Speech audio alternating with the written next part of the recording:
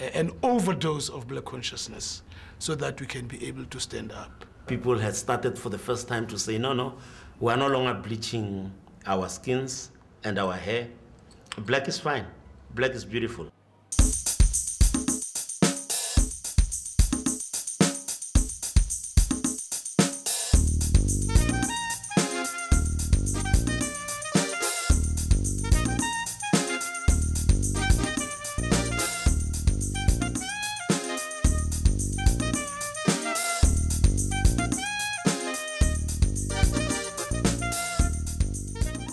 Everybody will have for the Tsietsi. Tsietsi na so skitchule is outstanding figure, and then the guy intelligence high. So Tsietsi about the first president SRC.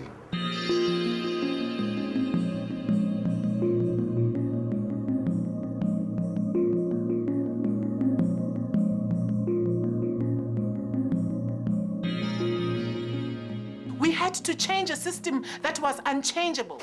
Several political parties in South Africa have tried. The PAC has tried. The ANC has tried. They were disbanded. The apartheid regime and all its functionaries had believed that they had become impenetrable. Suddenly in the black community, there were different voices that were coming in. But what really brought everybody together was the Afrikaans as a medium of instruction being imposed on students until such time that they decided that they're not going to take classes which were taught in Afrikaans. When the teacher who came to teach mathematics or science and Afrikaans came, they would actually get out of class. And the Department of Education was not well, Bunch Education at the time was not interested. The attitude that they had was that if black education is being paid for by government can choose whatever medium of instruction they could. They were forcing us to study in Afrikaans, and it was difficult for us. Mathematics in Afrikaans, that's Veskende.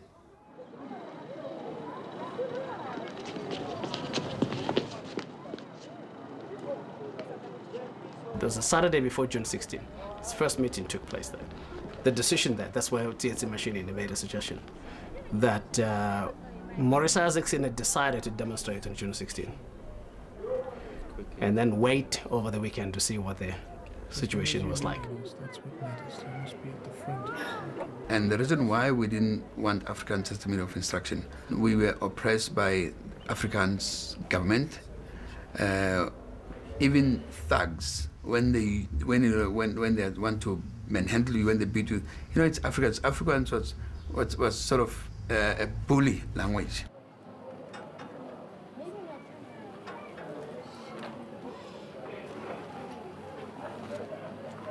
I remember my brothers were on the front lawn and they were painting posters and painting placards and those sort of things. But it just didn't catch me.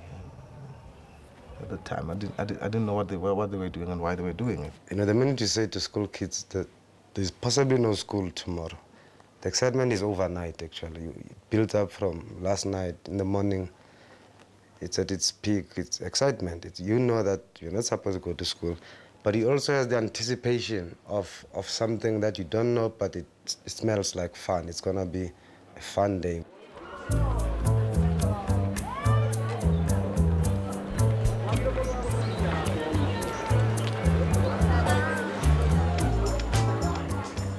We were at an assembly point at our school, morning prayers, and assembly was about to break, and that means going to classes.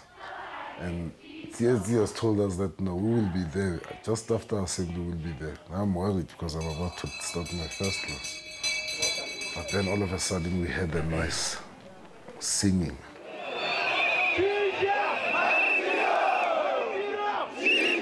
And there was power. As they were coming, you could tell, power, black power. And I was excited. So by about 8:39, most of the schools are already, marching. We're all in the roads. You don't see too many cops. It looks safe. It looks okay. We're just marching. We were going to meet Orlando West. Orlando West Then we pick the Orlando West and put. Then we go to Orlando Stadium. Orlando Stadium is where by now, President like Tsietsi Mashinini was going to give the speech and the program, what are we going to do next? Because we're holding the rear guard, so that students should not just think that it's a holiday and they go away. We're just bringing order. So as we were approaching the school and the march was coming to a halt, and when we turned, we were the one now facing the police.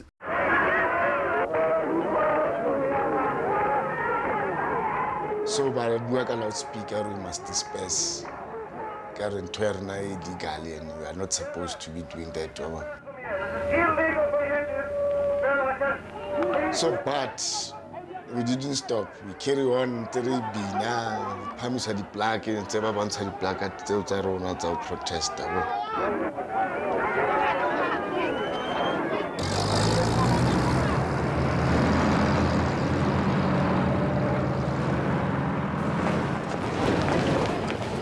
And now, everything started. Then it was shots, it was tear gas. Now we're throwing stones and now pandemonium. It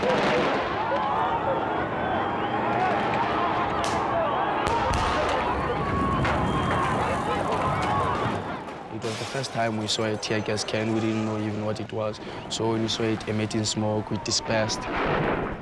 There was definitely no education being disrupted, excepting that the education which they themselves disrupted. I could not believe it. The same policeman who threw the tear gas canister opened fire on the students.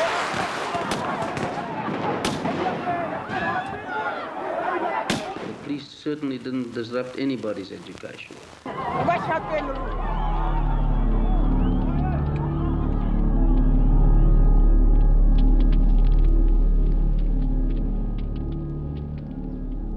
A troop of policemen blocked mo. So the Americans are in between. No sena rekabalela Orlando, no sena rekabalela kamo sighting la ka kwano la hotla tupi. Na ba re kwaletse hona mo mo phefeng. This wasn't a war. We were not terrorists. We had no guns. We never had a military training in our lives. We were school children coming from a classroom, marching, carrying on with the demonstration in order to hand over our grievances to the government. Tsietzi's words was, I come from Orlando West. Police have opened fire on the students, and I think they have taken this thing too far. From now on, whatever belongs to the system, I'm saying we must destroy.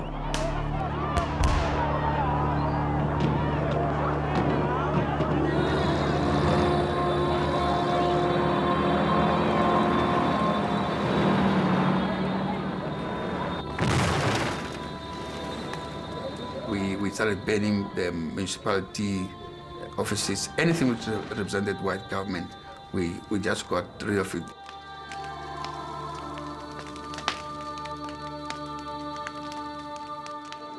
Why him? Is it the Tsietsi Mashinini? Mine? I was not even sure that was my child. You know, sometimes you find a Roslina Kupeka somewhere, and another Roslina Kupeka somewhere. You see that? I thought like that. As we interviewed Tsietsi Mashinini, the news came in of how successful the students' plan had been. It makes me very happy. We blacks in South Africa do not have arms. And the only thing we can hit at the system with is just to cripple the economy of the country. Now we are trying to be as peaceful as possible, detain the parents at home, and the parents are with us and they're prepared to stay at home as long as the students want them to stay at home. Now, with this, we believe the authorities will feel the pinch, and some way or the other, they'll have to succumb to our demands.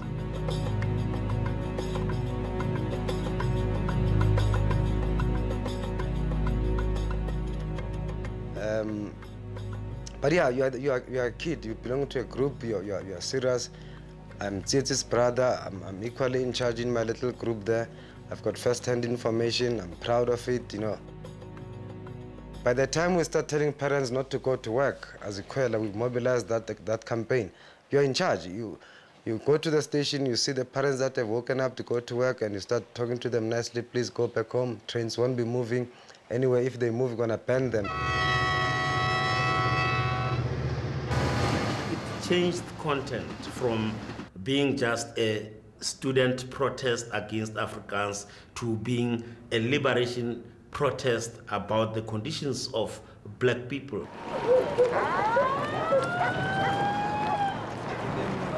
And that was the time when we first experienced police brutality as a family, because the knocking started right after June 16, when they would raid the house. From corner to that other corner, the hippos are there. You look at the window, a gunman is standing there. All windows of the house. Outside the fence, gun people are standing there, ready to shoot. And Kanako is not there. I mean, my first reaction when I saw that happen, I thought maybe my brother's a criminal or he's done something very wrong in terms of the law. But a lot of people around the township, a lot of people in the neighborhood were sort of worshipping what he did. So many policemen in your home where all you used to is singing hymns and playing and joking and cooking and washing. Suddenly there's camouflage uniform, there's dogs all over the show. The place is flooded with police vehicles. And they've all come to this house, to this home. Damn, frankly, you shit your pants. They would take everything from the wardrobe straw on the floor, from the kitchen on the floor. Even in cupboards, even under a couch, they would search under a couch for Tsietsi and rocks. And then when he walks into the house, we're all excited, we all rushing with words and questions and all that. And he couldn't stay for long, obviously. The little that he says to you, it's all you need to know about what's happening. It's the spirit, it's the action, it's the strength to go on and the inability to be afraid. And obviously, from that day, we're stepping from one place to another. We could not step in one place, and we're changing cars every day. Because every now and then we drive a car, the police would know about it, because you have informers.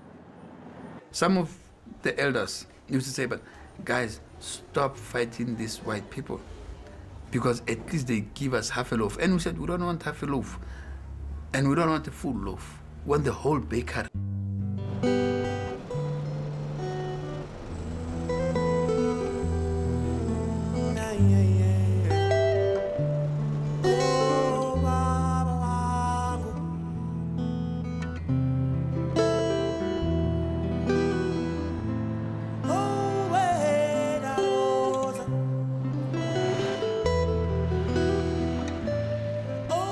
I remember at the time I was very excited. I had a boyfriend, so I had to go and make sure that at least I say goodbye to him. I might have spoken in parables to say, listen, you see me now, you see me no more, okay?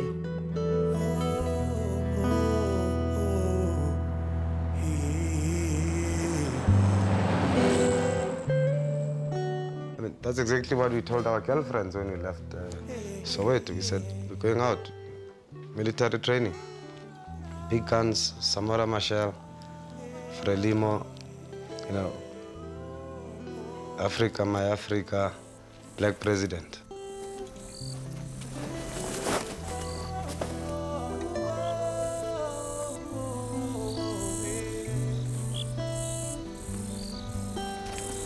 Tsietsi Mashinini left the country with Selby Simela, who had been arrested, and the South African government said, we're going to release you, but you must inform us on Tsietsi Mashinini. When he came to tell us that this is what they had done it, so Tsietsi decided to keep him close to him, because then he didn't want information going out, anything, so he was always with Tsietsi for security reasons. Bani Mokhatle was also always with Tsietsi because he had a car, so you could transport them quite safely. So when they left the country, all three of them left.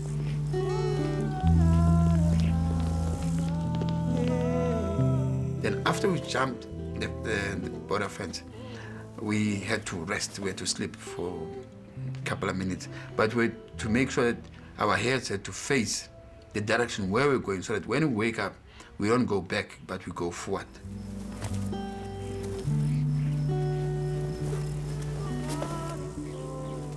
Of course, we had been reading about Botswana, the fact that Botswana is free. Now you don't have a feeling of what being free is.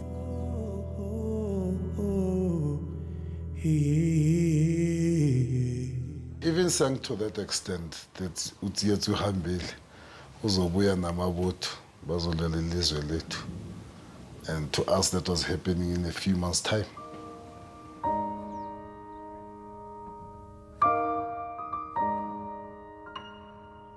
So Mashinini, when he was recruited by the ANC, he refused. By the PAC, he refused. And then he believed in his organization.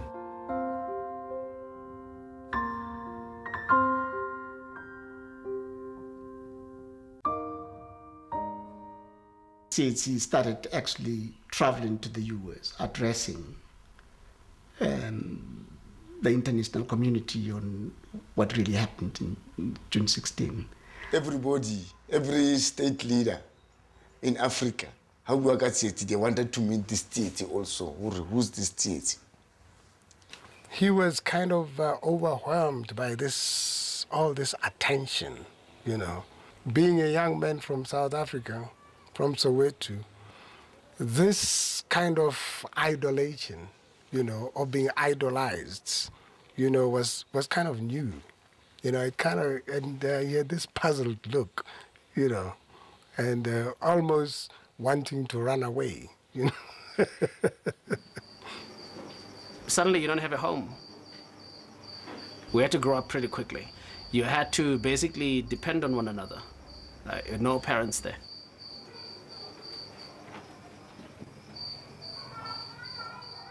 I was very conscious of the fact that all of us were young, and we probably, some of the people got themselves involved into something that they did not understand. That's not the feeling that I had when I spoke to Tsietsi. It was very clear that he knew the task that laid ahead of us.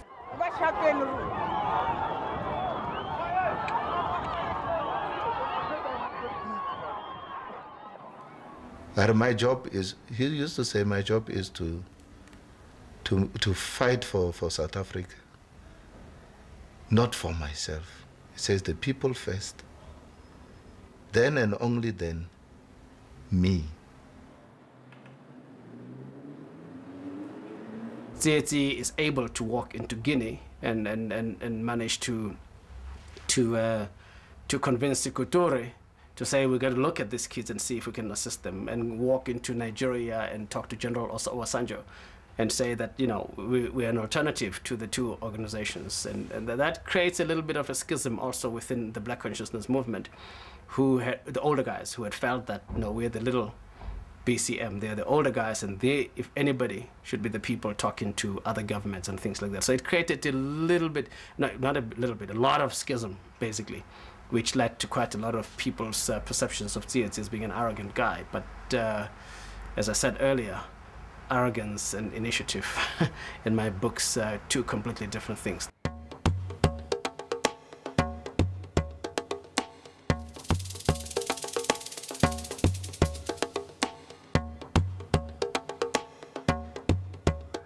He became a persona non grata in Botswana. I think the Botswana government, because of the limelight he was getting each time he had come to Botswana, the newspapers would come, give him an interview and talk about activities and so on.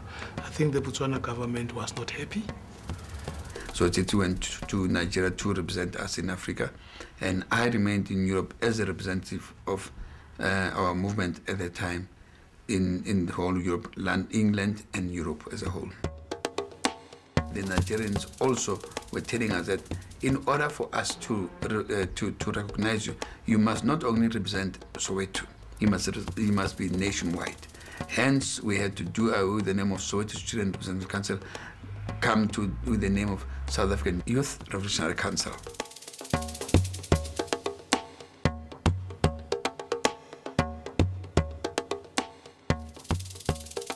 Tsietsi Mashinini masifike Nigeria the time ezosibona was welcome and was encouraging words that Nigeria is a different environment altogether. Sibe strong.